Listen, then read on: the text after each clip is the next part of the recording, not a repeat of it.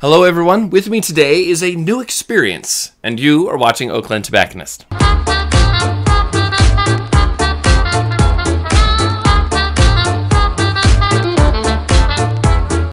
What I want to do is break down 4 of the most common sizes the new beginner to cigars will find, and perhaps how to wrap your head around what those sizes normally are, even though there are varying degrees of difference between manufacturer, between owner, between blender. We want to break down what's the most common sizes you'll see and what those sizes mean and how they translate in your smoking experience. For this video, I'm smoking our House Blend Connecticut, the Ashcat Torpedo. You can find this Connecticut as well as a whole host of other cigars on oaklandtobacconist.com. Smoking a cigar can be a new experience, and definitely one that you want to try, but perhaps maybe have a few reservations on how to do it and how to smoke. What I want to do is help you select the correct cigar when it's time to pick one out from the humidor. And so I want to go over cigar sizes, what those sizes look like, what kind of roles they play, what is the purpose of cigar sizes, and how exactly do they smoke. I also want to give you a few tips on how correctly to cut and light a cigar. So for this, I have 4 different cigars, different sizes, varying strengths, varying blends. However, we're going to start with this middle one right here. This is our Ashcat Torpedo. The term torpedo comes from this pointed end that you find tapered on the head of the cigar. So you have your normal Parejo size. It's not box pressed or anything like that. It's a normal round shape. And then at the very end, you have a tapering of the edge. That is called a torpedo. The concept is a very traditional one of funneling the smoke and the taste to the center of your palate. Some people really like in torpedoes, some people don't really care for them. However, it definitely gives a prestigious look. Now, the thing that could be deceptive is when you hear torpedo, not all of them are the same ring gauge, not all of them are the same length, but that normally is indicative of having a torpedoed end, a tapered end. So we're gonna go ahead and get this lit up and see how it comes out. When you're cutting a torpedo, you could have the question of, well, how much do you cut off? Do you cut off just a little, the entire amount to where it's not tapered anymore? Most of the time it can be boiled down to preference. However, when you cut any type of cigar, you don't want to cut too deep because you might cut off the entire cap, which will result in an unraveling of the cigar, and that's of course what you don't want. The last thing you want to do is hanging out with everybody. You start lighting up your cigar, it starts unraveling, and you have a fistful of leaves and no smoke output. Is a very easy way to do this is to slowly inch your way down. Cut a little bit more, a little bit more. Right now, I'm gonna go actually cut the difference and go right down the center here. We're gonna go ahead and cut it about right there. Perfect. And that should be enough to draw. Now here comes the term of cold draw. Maybe you've heard this before, maybe you haven't. That is to check the draw and also see what are the impending flavor notes that you receive for the first time. So when I go for a cold draw, I'm checking to make sure it's open. This cigar is drawing perfectly. And I'm almost getting a musty, earthy, hazelnut type of sweetness to it. Here comes another term, and that is toast. How to toast your cigar. The concept and the reason we toast our cigar is to make sure that all of these ends are burning properly. So before you even start puffing on it, instead of jumping right into it, you want to take your lighter and you want to toast the ends to make sure that you get the entire thing lit up.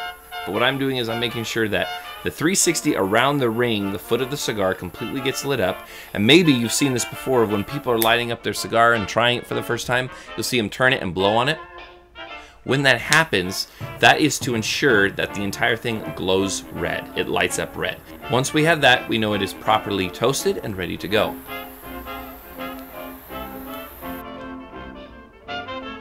And there we get our first impression of the cigar.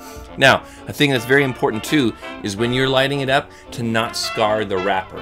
A large portion, a large percentage of the taste coming from this cigar is the wrapper leaf itself. So if you hear like, oh, there's a very light, creamy Connecticut, it's because the Ecuadorian seed Connecticut tends to have more sweetness and tends to be more creamy. If you burn some of that, you're not going to be tasting all of that flavor that you're getting from the wrapper leaf. Same thing with Corojos that have natural sweetness, natural spice, things that are sun-grown, Maduros, those sort of things. They're all indicative of what it's wrapped in. So you want to make sure you don't scar that up. Now, many times, I've seen this 100 times too, when someone picks up a cigar for the first time, they don't know exactly how to draw. 1, don't inhale. You never inhale. Cigars are meant for tasting, not inhaling. You're not meant to bring it into your lungs. I have told many people, if you've ever gone to certain wine tastings where you bring the wine in, swish it around, spit it out, get a taste, get a feel for the wine, very similar concept. You bring the smoke in, you let it swish around in your mouth, and then you blow it out.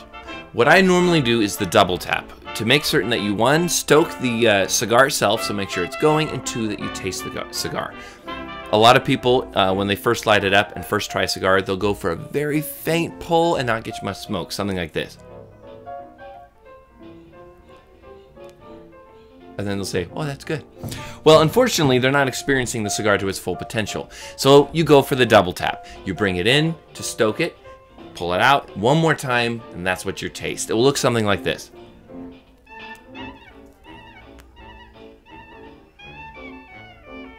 And that way you get the full taste. You get the sweetness of this Connecticut.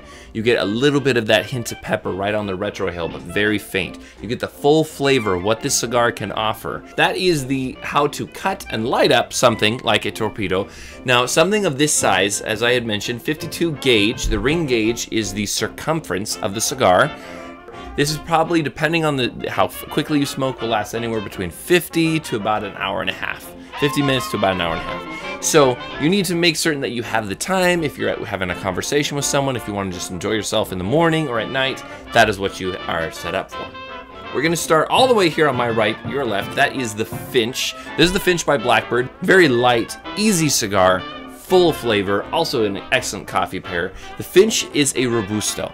So this Robusto, traditional size, this can definitely vary depending on the manufacturer, the blend, the cigar, whatever. However, traditionally, here in the US market, more times than not, a Robusto size will be that 5-inch long by 50 ring gauge. This is meant for the 45-minute to maybe an hour type of cigar, something that you get a really good flavor from because of the smaller ring gauge and the wrapper leaf ratio.